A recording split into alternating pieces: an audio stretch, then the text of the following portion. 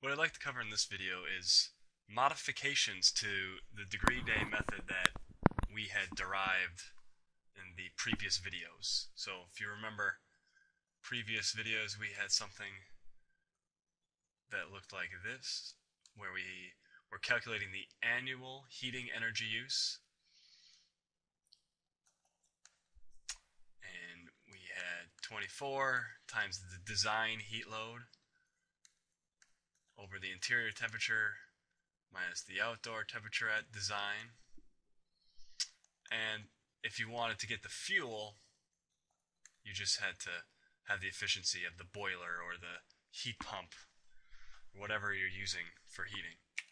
The other way to look at this is to say that this design heat load divided by the design temperature difference is really a UA value, and that this is equal to 24 UA degree days. And the 24, again, is that this is in units of degrees F per day, and these UA values typically have a per hour in them, and so this 24 is a conversion between days and hours.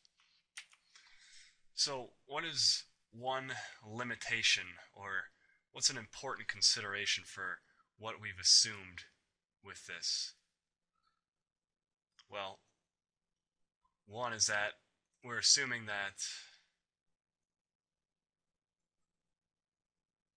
there's really no consideration for how much heat is created inside the building itself. So we just calculated some flow that we had, and we said everything going out from the environment has to be met by the system. Well, that's not exactly true. Inside our building here, we could have all sorts of heat producing devices. A lot of times we have computers and fans and other electrical devices. These are all generating heat inside. Now the thought experiment is that, say for instance you had a server room, or you were just having a fire inside. Even if it's 10 degrees Fahrenheit outside or very cold, you still may need cooling in this building because you have so much heat being generated inside the building itself. And so this takes no consideration in for that. This degree days is just a simple calculation from a static 65 degrees. This is just design heat flow out of the building with regards to the temperature difference from the inside to the outside. So what we're going to do is we're going to modify this a little bit.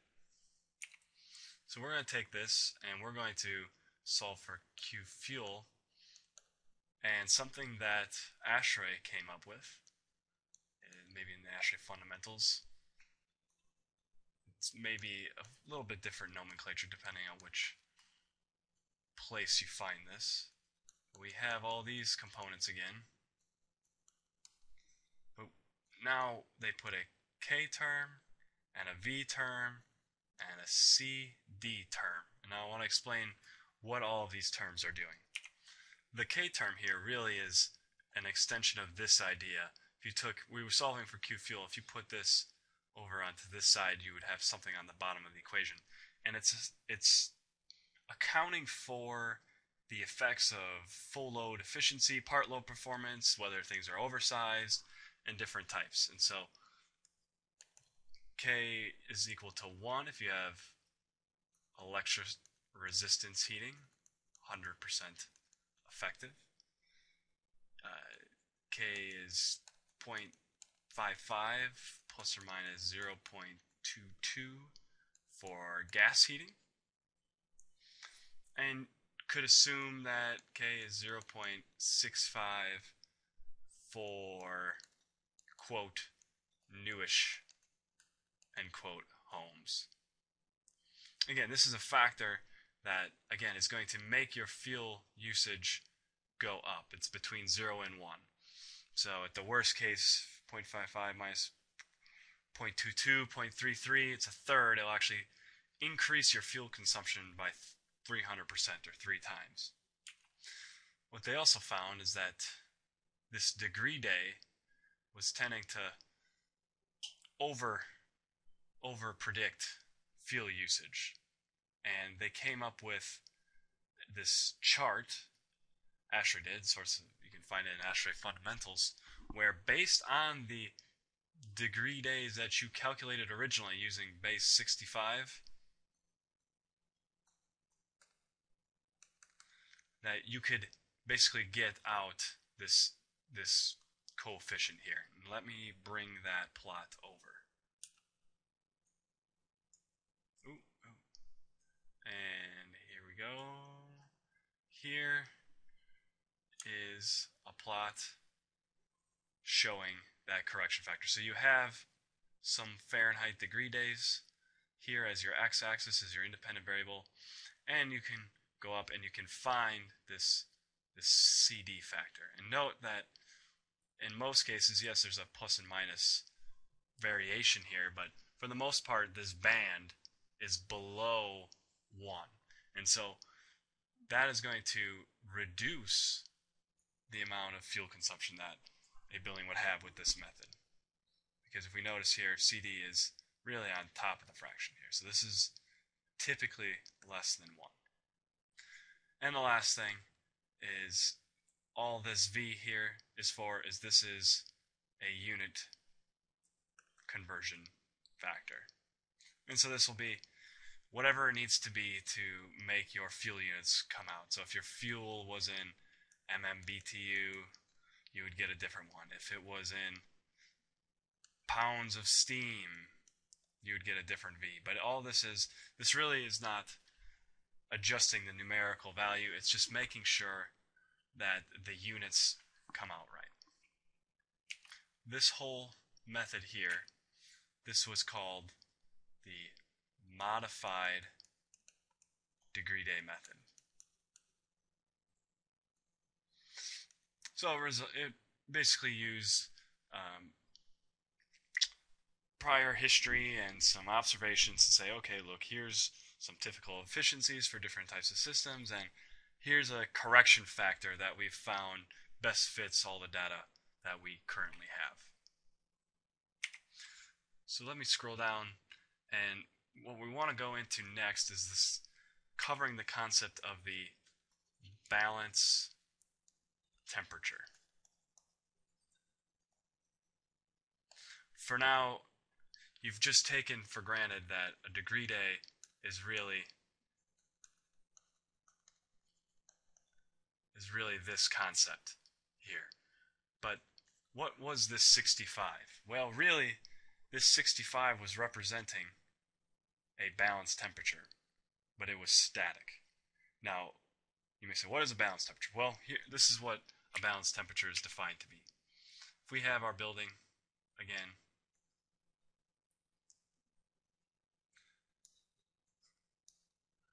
and it has heat sources inside. Oh, this is my best flame. Let's see, put some yellow. This is heat being generated in the building. There is at some point a balance where the heat being generated in the building is balanced by the heat leaving the building through the envelope. And that temperature, that outdoor temperature that corresponds to that, when these two things are equal, the Q internal is equal to the envelope load, when that happens, we have found the balance temperature, and we say that that outdoor air temperature is now the balance temperature. And that's an important concept in the sense that any temperature above the balance temperature, we won't need any heating. Below, we may. So let's write this out. We're talking when the Q internal is equal to the Q envelope, which is equal to the UA value, the total UA value of the building, times T internal minus T balance. This is outside T balance. And so now we can just solve for the balance temperature. And if you do a little bit of algebra, you'll find that the balance temperature is equal to Ti minus Qi over UA total. So there you go, there you have it. Now we have a new balance temperature. So to make this a little even more clear, let's do a quick example. Let's say that our building has a UA value of 500 BTU per hour per degree Fahrenheit, and the internal heat gain is 5,000 BTU per hour. What is our T-balance temperature here? Let's assume that the interior temperature is 72 degrees Fahrenheit. Put this on top, BTU per hour over 500 BTU per hour degree F. Well, this works. Cancel. The Fahrenheit comes on top. We're subtracting like things. We have 50 divided by 5, so that's 10. 72 minus 10. This gives us a balanced temperature of 62 degrees Fahrenheit. So now, instead of having 65 in here, really now we can put the balanced temperature that we've calculated for our individual case, which is here 62. So now if we were calculating degree days, we would say January 1st, we would do 62 minus, making up numbers now, that would be 1 day, and this is degree, and then we times it by 1 day, etc. throughout the whole year. And so now, when we do it, we can basically do the same thing we did before, except now these degree days, we can put a subscript here. We're on a different base, a variable base. Now, this could be modified in the sense that you could figure out, if you knew your internal heat gain for every hour of the year, say now this varies with respect to time, you could figure a balanced temperature at every moment of time. And with that, we would have now this concept of the degree day being this variable, this very variable function. This is T outside. And this could be our new degree day calculation, which is going to be a more accurate representation of the building that you have in question. So I'm over my 10-minute mark, so we'll finish up.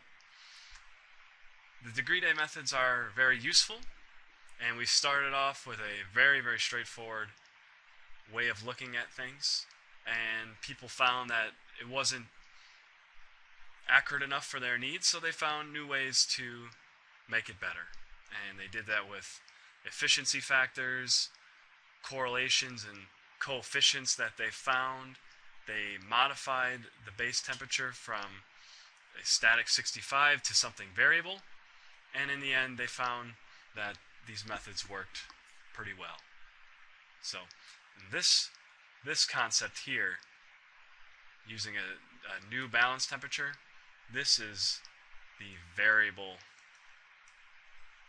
base degree day method.